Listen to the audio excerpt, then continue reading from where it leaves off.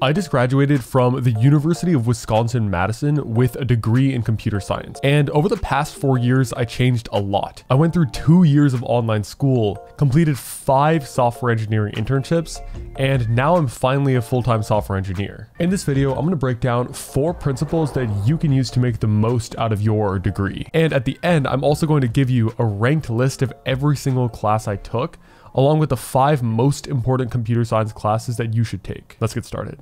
Principle number 1, college is not there to expand your mind, it's to get things done. There's this myth going around that university is there to expand your mind.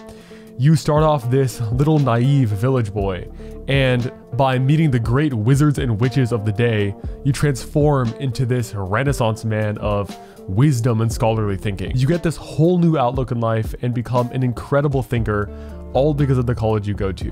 But that's completely wrong. Maybe if you were at Cambridge with Oppenheimer in the 1800s or at frickin' Princeton with Einstein, sure, yeah, maybe then college was for becoming a physicist, philosopher, thinker, and growing and expanding your mind. But nowadays, the purpose of college is to develop hard technical skills in a collaborative environment. Dude, the best experiences I ever had in university were when I was struggling with difficult technical problems that were directly applicable to my software engineering profession with other ambitious and dedicated students who were all studying the same thing. Here's the thing, I bought into this lie freshman year. I took philosophy and literature classes. I thought they were going to make me into this big brain monk that can fucking read minds and see the future, but they were largely a waste of time. And I suffered because I took those classes instead of important fundamental computer science classes. In my current company, I have a teammate named Harrison, who's a senior software engineer, and he's a very good engineer. He was promoted within 8 months from a junior level software engineer to a senior level software engineer. For context, most people take 4 to 6 months to make that jump.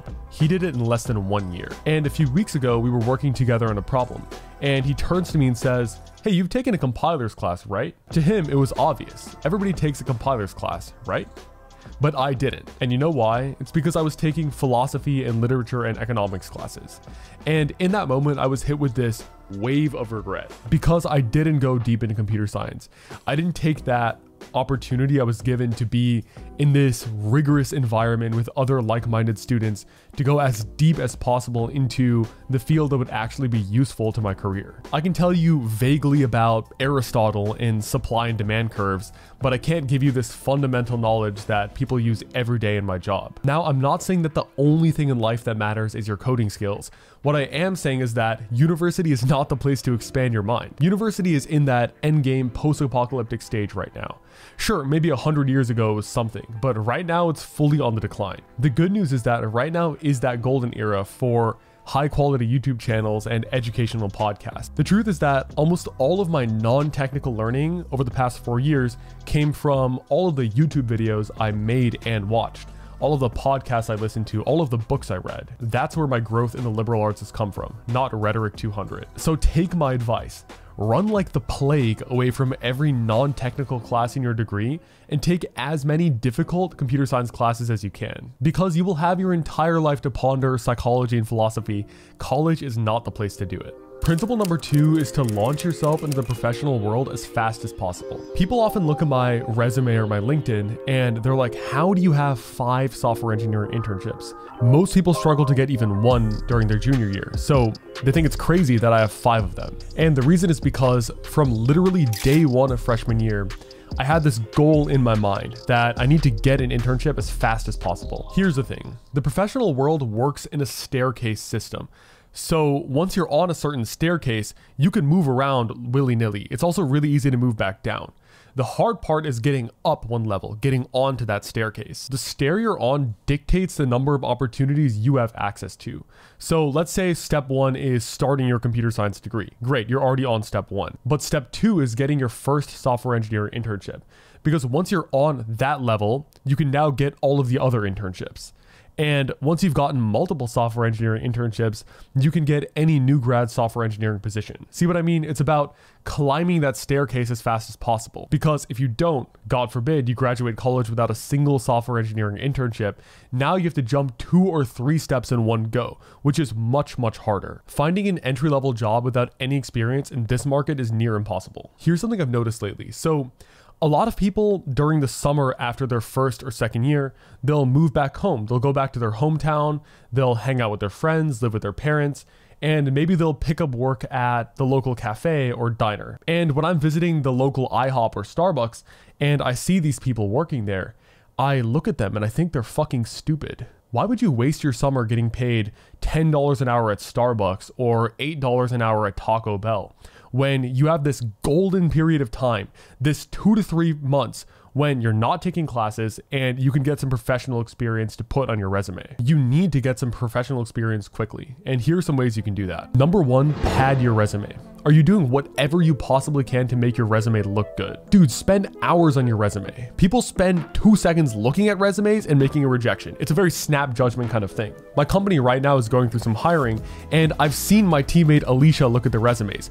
We have straight up rejected people within 3 seconds because their formatting is ugly and they look horrible compared to more qualified candidates. People get fucked because they don't spend the proper amount of time and energy working on their resume.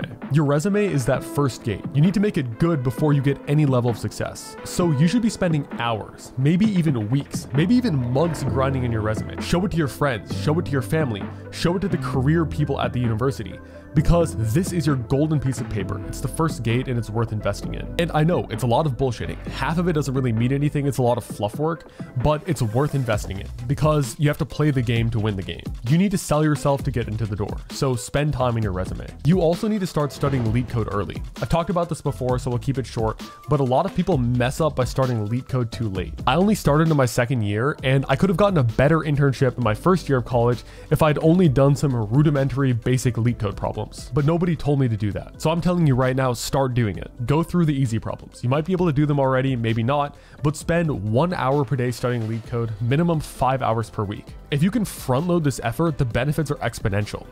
I know people who are working at the local insurance company at age 50. I also know people who are at Google at age 22. It's not about the number of hours you put in. It's about being extremely smart with when and where you put your effort and taking advantage of the explosive nature of career growth. Also, do 1 mock interview per week. It's about starting with the end in mind. Back in high school, I would use this technique with the ACT reading where you would read the questions first before reading the passage. And the reason it worked is because by looking at the end, starting with the end in mind, you would pick up on small details and answer questions more correctly and save time. You go into mock interviews knowing that you're going to fail the boss fight, but because you're exposed to the end goal, then when you're studying your algorithms class or working through lead code, you know exactly what to focus on in your preparation. I think mock interviews with friends are incredibly valuable. I even did paid mock interviews with FANG people. Being able to hold your own in coding interviews is a completely separate skill from just purely being able to solve the problem. You need to practice these communication skills, and the best way to do that is to grab a friend and have them mock interview you, and then you can switch it up. You can mock interview them. I probably did 10 plus of these and it made a massive difference. I'm so much better at interviewing because of them. If you pad your resume, start lead code early, and do 1 mock interview per week, you will be light years ahead of everybody who's waiting till their junior year to get some professional experience. Principle number 3 is on the first day of class, make an ally. Winston Churchill once said, "There is at least one thing worse than fighting with allies, and that is to fight without them." Let's go back to my sophomore year of college during COVID. During this time, I had basically no friends. I even spent 1, maybe 2 months not hanging out with a single person. And that semester of my college was my worst semester ever. I ended up having to drop multiple classes because if I stayed in them, I was going to fail them. Whereas my senior year of college, I was socializing multiple times per week. I was hitting the gym, going to singing lessons, and I actually did my best. It was my best semester. Which is surprising, right? Because sophomore year, I was all monk mode. I had a ton of free time, but I did horrible. And my senior year, I had very little free time, but I did great. And the reason is because my senior year of college, I made friends. I made allies, and that changed everything. Here was my game plan. So my senior year, on the first day of class, I forced myself to talk to at least one person and get their phone number. And to take it even further, I made myself be the group chat guy for every single class. I would throw the join link in the group discussion page and get 30 to 100 people to join for every class. And I was also the guy who organized every single study session. In particular, this class, operating systems, is known to be one of the hardest computer science classes. But when I took it, I did great. I did really excellent. I ended up scoring in the top 10 to 20% for every single exam. And the reason is because I was the one who's setting up every study session. I had a group of 10 people, all of which who were semi-good at operating systems. I would put them in a room together and lead the exam prep. The group was like a large brain. Every individual person had a great understanding of one part of the subject, so as a whole, we all perfectly understood the course. If I didn't understand multi-threading, my friend had me covered, and if he didn't understand memory virtualization, I could cover that. You end up learning way more in your classes than if you were studying by yourself, and this makes you do much, much better in every class you do this with. So day one of every class, always make an ally and be the one to make the study session happen. Most people are not going to take initiative and reach out to you, so you need to be the one to get the people in the room. If you do this, you will be much successful in all of your classes. Principle number 4 is to surround yourself with people who have already done it. If you want to get an internship, just find people who have interned at prestigious companies like Google and Meta, and just by being around them, your world will open up to you. Here's the thing.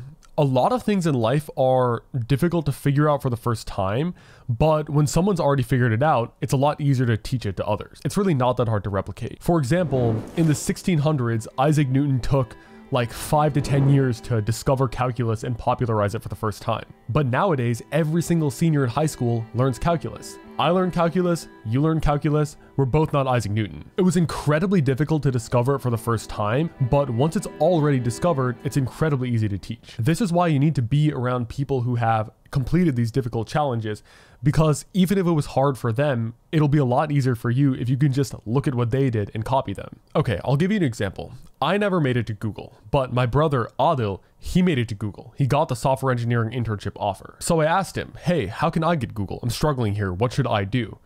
And he looked me in the eye and said, doesn't everybody get Google? To him, he got Google. All of his friends got Google. Getting Google is the easiest shit in the world to him. And just by being around him, I've picked up on so many small things that have taken me years to figure out by myself. Because it's much easier to teach something than to figure it out for the first time. This is why you watch these YouTube videos, okay?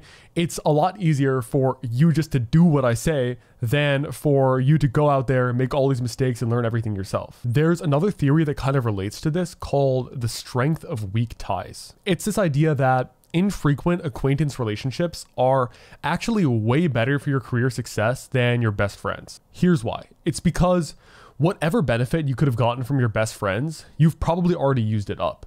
And to be honest, you can't keep that many best friends. I don't know about you, but at any given moment, I can only have maybe 2 to 4 strong friendships with people. It's really hard to get beyond that number. But you can keep hundreds of acquaintances at once, and chances are that you haven't used up all of their opportunities. These people will expand your network exponentially. Dude, a lot of my greatest successes in life have come from random acquaintances. I met this guy Adam in one of my classes like 3 years back, and a few months ago, he sent me a picture of a flyer for the company I work for that was advertising in the computer science building. He walked by it, he thought to himself, hey, I think Aman's looking for a job. So he literally just snapped me a picture and sent it to me. And I work there right now. It's only because I was friends with this random guy a few years ago, and just by chance he walked by this flyer that I have a job right now. When you have tons of weak friends, opportunities come to you. You don't have to go out and look for them. It's like magic how well it works. Okay, so how do you actually make weak friends with people who have already done it?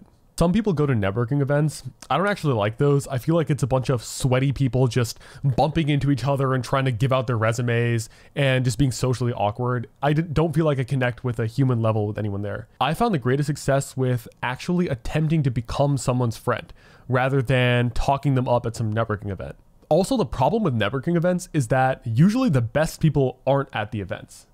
Think about it, right? The events are 99% going to be sweaty people with very little experience who are looking to get that one golden opportunity and just benefit off of someone else. It's not a room of highly accomplished people, usually. It's a bunch of low-level people trying to get experience. Here's what I do. So I will go on LinkedIn, look for people at my university with crazy internships at companies like Microsoft and Tesla. And I'll send them a connection request and straight up message them asking to be their friend. Like, hey, it's nice to meet you. I'm looking to meet more people at my university in the computer science program. Do you want to grab coffee this weekend and chat? And it works like half the time. Usually people say yes. Another thing you can do is keep your ears open for when people mention some crazy work experience they've had. I once met this guy named Suresh at some Mediterranean restaurant like 6 months ago, and he casually dropped that he had interned last year at TikTok and is going there full time. And you best know, if I ever want to work at TikTok, I'm going to pull out my phone, text Suresh for a referral. And people wonder, how do I get referrals for every single company I apply to? It's because I have tons of weak friendships with people at excellent companies that I can reach out to at any moment. It works like magic. It's that easy. So make an effort to surround yourself with people who have already done it and make lots of weak ties, because this will help you achieve your goals much, much faster. If you guys want my ranked list of every single class I took as a part of my computer science degree, along with the 5 most important computer science classes, you can look at the link in the description and sign up to my newsletter, and I'll send it right to you. You can unsubscribe at any time. It's completely for free. Also, check out my Instagram. It's at Aman. I've started to post more often there about my goals in life aside from the world of tech, so please consider following me there. Anyway, thank you guys for watching, and I will see you in the next video.